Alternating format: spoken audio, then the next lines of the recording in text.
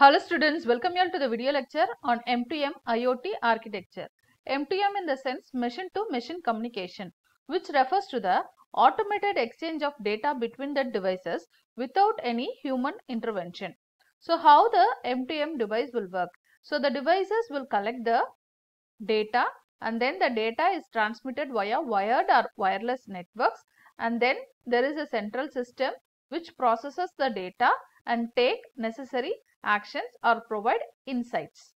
Then the M2M Iot architecture, it consists of three main domains. One is device and gateway domain, and then network domain, and then the application domain. The device and gateway domain is responsible for collecting the data and then communicating with the network. So it consists of M2M device, M2M area network, and then M2M gateway, and then M2M service capabilities.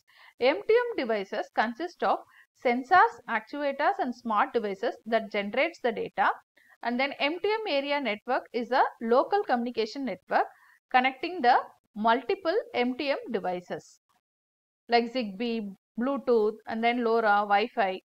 And then M2M gateway is nothing but it acts as a bridge between the device and the core network, enabling the communication and then the processes the some data locally.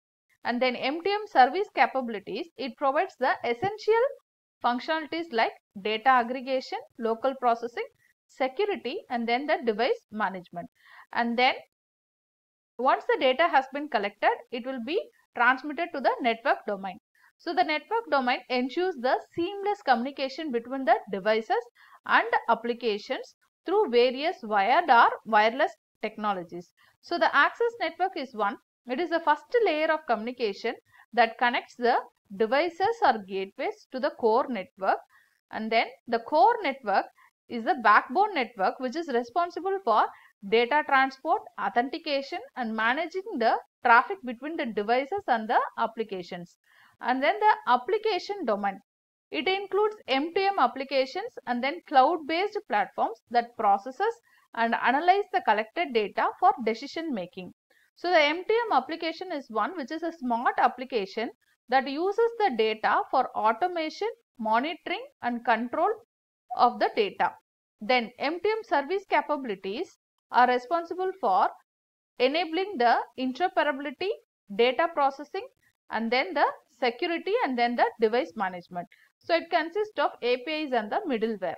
So then the M2M management functions are there. So there are two key management functions layer in the M2M architecture.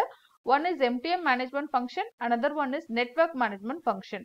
So the M2M management function, it provides the service capabilities and applications and ensures the device interoperability, provides security and access control. And then the network management functions, which manages the network infrastructure like routers, access points and then the servers. Also it ensures the quality of service and then the reliability. It also handles the connectivity issues also. So in simple, what I can say, the overall M2M architecture, it consists of three domains: device domain and gateway device and gateway domain, network domain and then the application domain.